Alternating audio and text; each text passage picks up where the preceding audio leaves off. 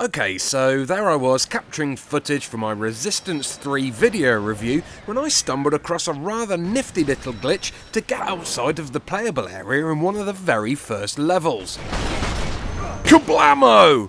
Pussy! Now, when I did this the first time, it was because the game screwed up and it wouldn't trigger the cutscene and progress the game. I couldn't work out what the hell was meant to be going on, so after a little bit of frustrated exploration, I discovered that you could pretty easily jump over these sandbags if you clambered up the left-hand side of the bridge. Bingo! I'm not supposed to be here. So, what do you do when you go somewhere you're not meant to be? That's right, you have a nose around, which is what I did. But what did I find? Well, first up I found this lovely floating car. Stupid floating car.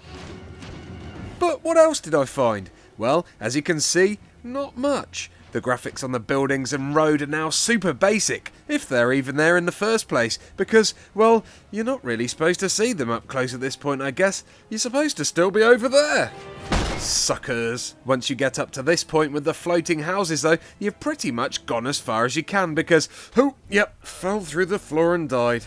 Just like you do in real life. This is actually a really easy glitch to pull off though, so if you've already picked up Resistance 3 and fancy checking out what a shoddy job the game testers did, give this one a try. Go on, it's fun to break stuff.